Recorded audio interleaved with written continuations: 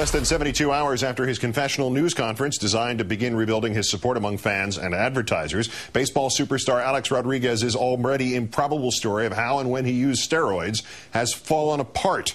Our third story in the countdown, he said the drug Boley, Primobolan, had been obtained for him by a cousin. Today, a newspaper report revealed Rodriguez had a personal trainer long linked to steroids. He said the steroids had been purchased over the counter in the Dominican Republic. Today, another report revealed the drug is not even legally available there with a prescription. And he insisted he had not used any performance-enhancing drugs since the 2003 season. But today, the story about that notorious trainer included the startling revelation that the man had traveled with Rodriguez as recently as the baseball season of 2007. As detailed in baseball's Mitchell report, Angel Presinal was the personal trainer to Indian slugger Juan Gonzalez in 2001, when a bag owned either by Gonzalez or Presinal containing anabolic steroids and syringes was discovered at the airport in Toronto. Each man denied ownership of the bag, but Presinal was banned from the clubhouses of Major League Baseball. Players, however, continued to train with him, players like Alex Rodriguez. The New York Daily News today reporting Presinal accompanied Rodriguez for the entire 2007 season, stayed in the same hotels as he did, splitting a room with Rodriguez's mysterious cousin, who has now been identified as a man named Yuri Shukart.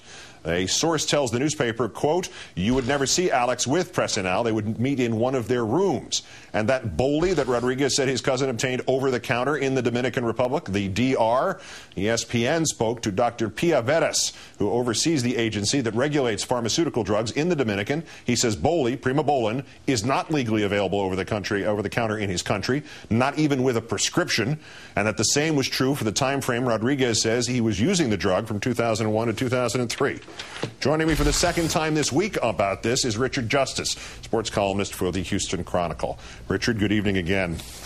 Hey, Keith. When he got it, when he used it, where he got it, who he got it from, they're all in doubt now. This ship is sinking kind of fast, isn't it?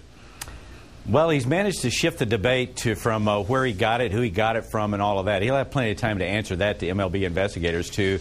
How dumb are you to come in front of hundreds of reporters and tell a story that can be unraveled within hours, beginning with the fact, Keith, that he tested positive for 2 substances and now saying, hey, my cousin and I were just fooling around with this one thing we did.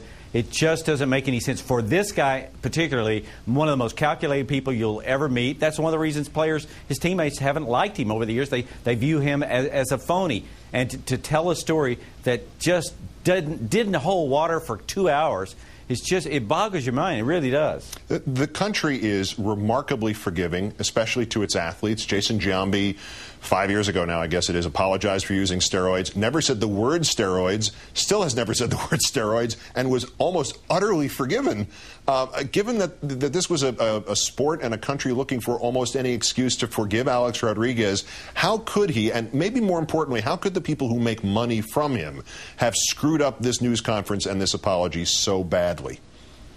You know, this smacked of a professional athlete, a kid that's had his shoes kissed every room he walked into from the time he was 16 years old. Your value system gets screwed up. You think whatever the truth I say is the truth. And, you know, and in defense of him, he's told the larger truth. I cheated. I think he understands that. Now he's decided he's going to lie about everything else. And I guess it was just a failure to understand. And everything has crumbled for him. This is the guy that wanted to be Cal Ripken squared. And he was so careful about everything, and he just can't bring himself to say, I'm sorry. I have told this, Roger Clemens this, if you just say, I'm sorry, you can't believe how many people will just say, hey, we want to forgive you.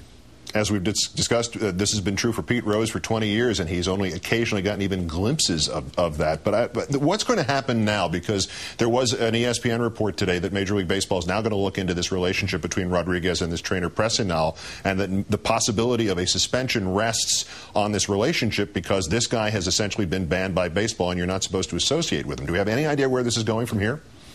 Well, Commissioner Bud Selig has wanted to suspend guys through the years for this. Bonds, on a couple of occasions, his people have talked him out of it. And his position is, hey, I'm over here, you're over here, let's draw a line. I don't think he's going to. And here's the reason. I think if Alex cooperates with MLB investigators, and if they perceive he's being honest, and in this interview there will be all kinds of follow-up questions, I think they'll let it go, because let's remember, Bud Selig is also a protector of the game. And, you know, and Keith, and you talk about jail time for Bonds or suspension for A-Rod, it doesn't matter. The things they value the most, their greatness, their legacy, all that, that is all gone. So all this other stuff is almost irrelevant. But there is still a season ahead of us and ahead of Alex Rodriguez and this prospect of suspension. I've always wondered, and I'm sure the commissioner has thought of it in these terms too, if you were to suspend him on whatever pretext you wanted to and say, all right, now the union, the Players Association, is going to appeal, are you not saying, okay, I'm the commissioner of baseball and I'm standing up for what's right and how people should behave. You guys in the union are clearly defending somebody who was wrong. Go ahead, defend him. See if you can overturn it. So what? He's had that discussion with people on his staff probably 24 times, and there are times you talk to him early in the day when he's set on doing it, and they always talk him out of it. Hey, there's no point in doing it. You know, Bonds is gone now, basically. McGuire's gone. Sosa's gone. They're all gone.